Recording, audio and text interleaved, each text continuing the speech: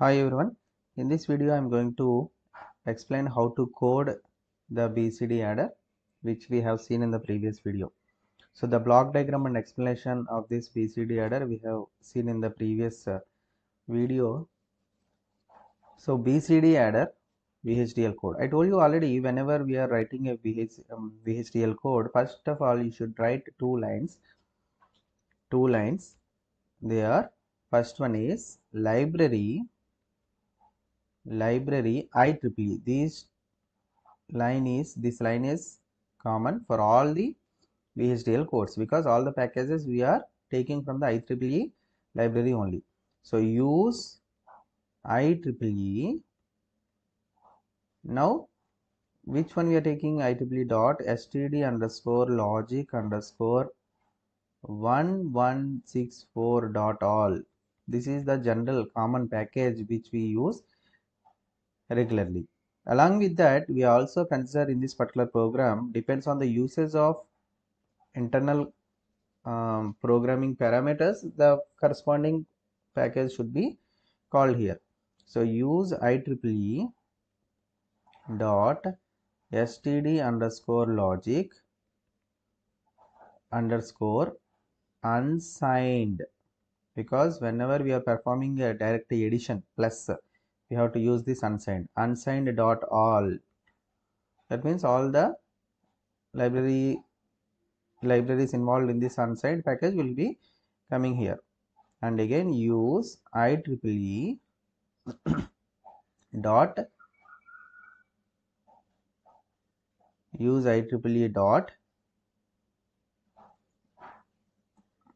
std underscore logic underscore numeric dot all. So these are the two different two new packages we have to call here for the successful operation of this BCD adder. So now entity BCD adder underscore BCD adder. You should not split the name of entity into two words. So this is a single word. BCD adder is port of A comma B in unsigned 3 down to 0.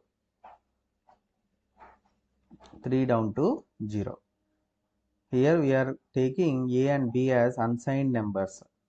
Instead of taking std logic or any bit, we are taking them as unsigned binary format, because whenever we are performing addition, it should be clearly understood that these two numbers are unsigned. Carry in std logic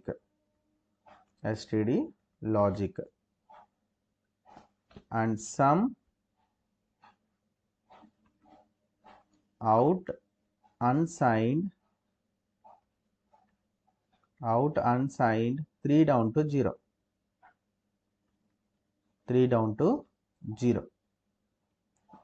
Carry out std logic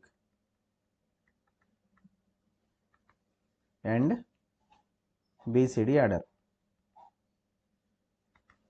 Okay, now coming to the main part of this VHDL code, architecture, some behavioral of BCD adder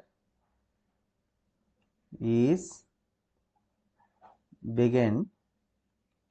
So here we are writing the code in behavioral model. So process,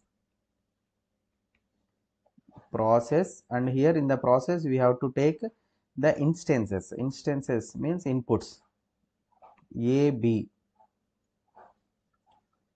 no semicolon here, process A B, and we are taking some variable. This is variable declaration, variable some temporary, some unsigned 4 down to 0.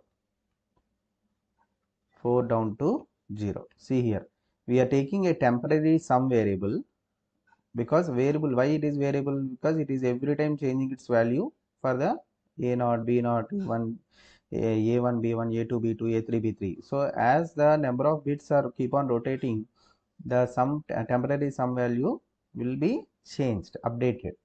Okay, that's why it is sum temporary. And unsigned, it is the size of 5 bit, because when we add two 4-bit numbers, the result may be of 5 bit. Okay, so begin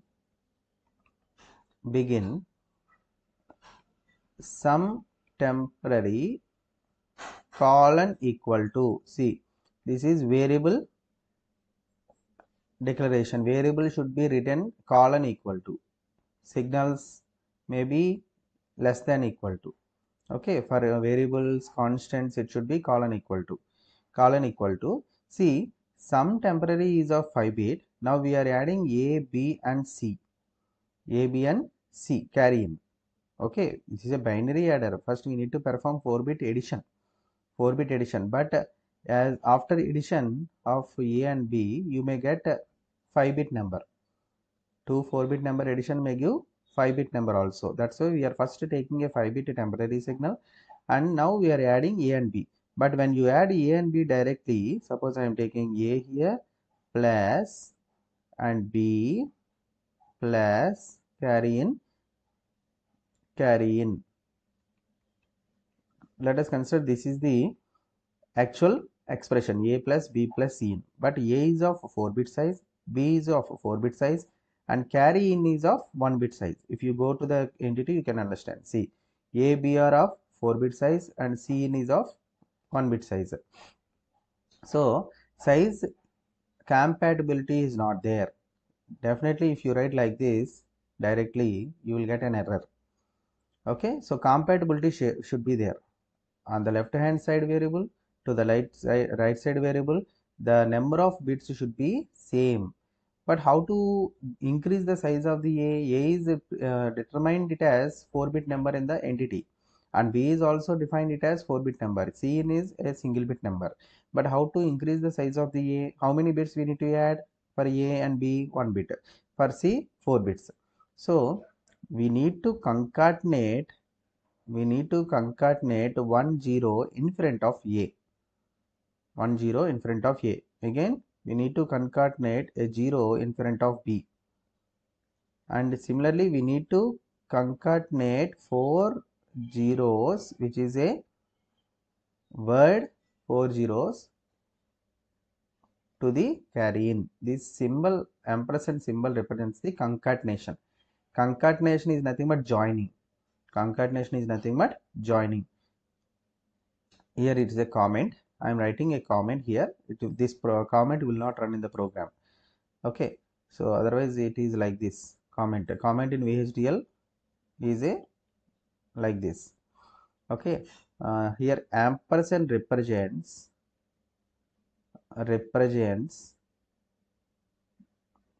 concatenation. Concatenation are nothing but joining. So 0 ampersand a is equal to, suppose a is of 0 1 1 0, then it is 0 0 1 1 0. This is the result. Hope you understand what do you mean by concatenation.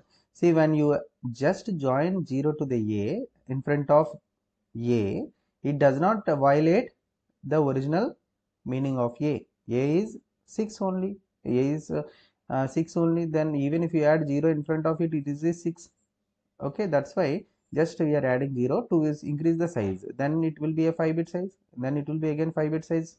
And again this is also 5-bit size, so that on the left hand side we have 5-bit, on the right hand side we have 5-bit. There is no problem in the size of the variables.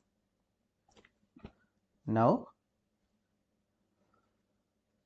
after addition, what we need to check? Whether the result is greater than 9 or not. Okay, I hope you know the operation of the BCD adder, which we have discussed in the previous video. Okay, so if sum temporary is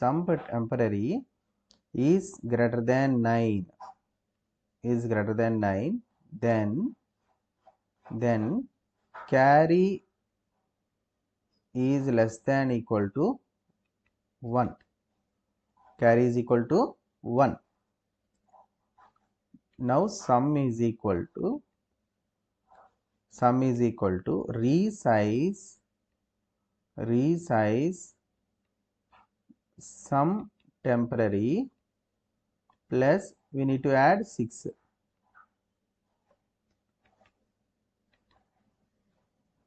comma 4. After resizing, see here what is the meaning of this line is we are adding 6 to the result. This is the result, sum temporary is the result and this is the 6. When we are adding, if sum is greater than 9, then we are adding 6 to the result. Then we are adding 6 to the result and making carry is equal to 1. Okay, and what we are doing, we are parallelly doing the resize. Resize means this particular 5-bit number will be now bring down to the 4-bit number. This is the place where we are saying we need a 4-bit number. Else, that means if the result is not greater than 9, else carry is equal to 0. And now the final sum is equal to sum temporary.